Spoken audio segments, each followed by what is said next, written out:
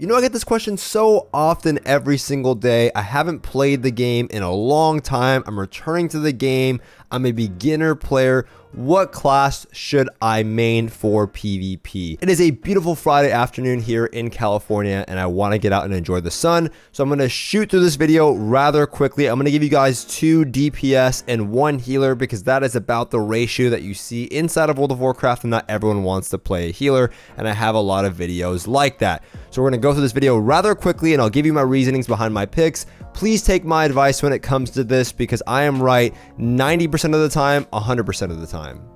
Something like that. So starting with pick number 1, we're going to be going with the Warrior. The Warrior is a bread and butter staple of World of Warcraft. It's been around since the start of the game, and it's maintained its ranking as one of the better performing DPS classes in almost every expansion. Now, God, my transmog sucks. Now, the Warrior is an amazing class for starters because, number 1, it is a melee, and melee classes are the best classes you can pick when you're starting out the game because managing distance and range is a whole nother ball game that you should not have to learn when you're trying just to understand the basics of PvP. This class is very fun. It does a lot of damage. If you're a BG hero, it's great when you have a healer behind you.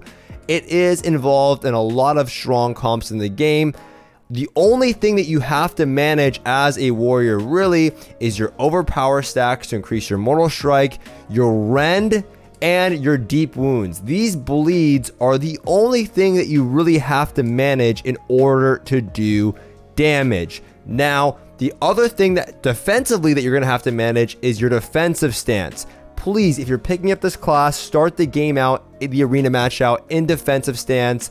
Do not come out of defensive stance all the time. You're going to be coming out of defensive stance when you're ready to deal damage, your burst. Outside of that, stay in defensive stance.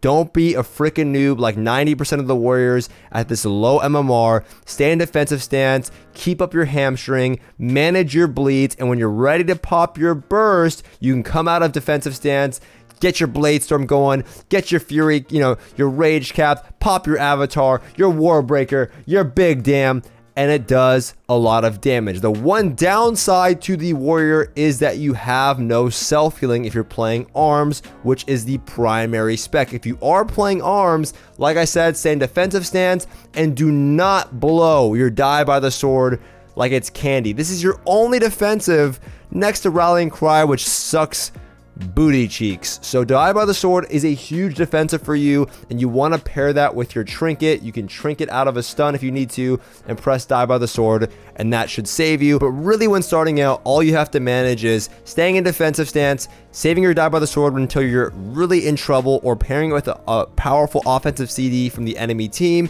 and then just managing your bleeds. You need to keep up your bleeds. That is the only complex thing about this class. Using your overpower to get this buff, to buff your mortal strike, it's built into the tooltip.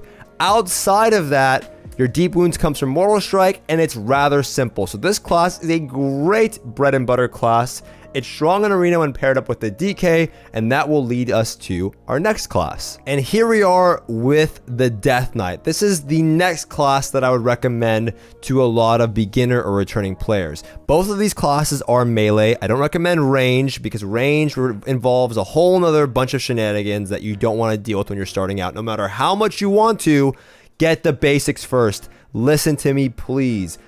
You'll do much better on a melee, and then you can transition later. The Death Knight is by far one of the most overpowered classes when it comes to 2v2s, and it's fairly or very strong in 3v3s, but that means, or we're referring to, the Unholy spec. I don't mean Frost Death Knights, okay? Frost Death Knights blow bukkake. The Unholy Death Knight is very strong, but you have to manage your pet, you have to manage runes, and you have to manage runic power. Outside of that, there are some little ins and outs of the classes that you won't pick up right away, but as long as you can, manage to deal damage for both the warrior and the Death Knight, the most important thing that you should be worrying about when you're picking one of these classes is understanding how to deal damage. At low rating, outside of managing your defensives and your CDs, you have to know how to deal damage. If you can't deal damage, you're going nowhere. So if you can figure out how to deal damage, manage your diseases, and spam those necrotic strikes. Necrotic strikes are the key here. With Abomination, you will climb just climb. Okay, you're just gonna climb, and I'll give you some examples or show you the proof behind the pudding. Yeah, here is a spec representation for 2v2s above 2200. These are, at this time of making this video, the top specs for 2v2s, and the season just started, and you can see that we have the Holy Paladin, the Resto Druid, pretty damn near even, and then for the highest represented DPS class compared to everybody else is the Unholy Death Knight. I mean, it's not even freaking close, man. The Death Knight is miles higher than all the other specs, and it's probably one of the easier ones to play. I've been playing with some people that just have PvE gear, and they have no PvP achievements. I found this one DK, and we were pooping on people just because he had gear and he played a Death Knight. So for Arena, starting out, coming back to the game, 2v2s are where it's at. It's going to teach you a lot about just how the game feels, class abilities. You'll get a sense of the pacing of the game. And if you're picking the Death Knight and you have no achievements, you're going to find groups much easier, or a healer much easier, than if you played a Fire Mage. No matter how bad you want to play a Fire Mage, you're not going to deal anywhere near as much damage as a Death Knight, because Fire Mage, regardless of what anyone says, oh, it's so easy to play Rogue Mage, then you do it. It's a lot more difficult to play a Mage than a Death Knight. There's no shame in picking a class to get your the wheels going, or the wheels turning, or get the juice, whatever.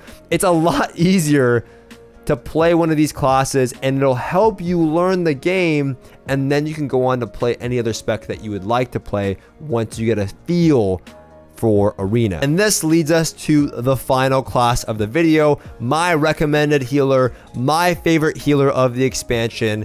It is the Holy Paladin. Holy Paladin, as you saw from that graph earlier, is one of the strongest healers currently in the meta. It is right underneath the Resto Druid, and it is very similar in its representation, but I've played both. I've been healing for a long time. The Holy Paladin, in my opinion, is a much simpler healer. You don't have to manage a lot of forms. It's a great beginner class. Although you might feel like, wow, I feel like my healing does nothing, you have to manage your CDs correctly. The Mistweaver, I would say, is a much easier healer. However, it is much weaker currently than the Holy Paladin, so I want to recommend you guys something that is strong and also easy to play. I'm not recommending you something that sucks, but it's easy to play. The Holy Paladin is very powerful, and there are a lot of resources out there when it comes to guides for the Holy Paladin. I actually have a guide on my channel that will be linked below. You can go ahead and check that out. And I will be updating a new Holy Paladin guide, but the previous guide should get you going. It's pretty simple to understand. Now, when it comes to deciding on what stats or what Azerite traits or essences you should go for when picking one of these classes, you can simply go to the Arena ladder. A link will be provided below. You can click on one of the top performing people for that class, go check out their armory, and you can just simply mimic what Azerite traits they're using, what essences they're using, what stats they have, or there's a nifty website that I can also provide for you that should give you some even further information. You can also head to thelootdistrict.com. I've talked about this website before. Head over to the PvP hub, and they have things for talents, honor talents, Azerite traits, essences for all specs and classes. It's super easy to use.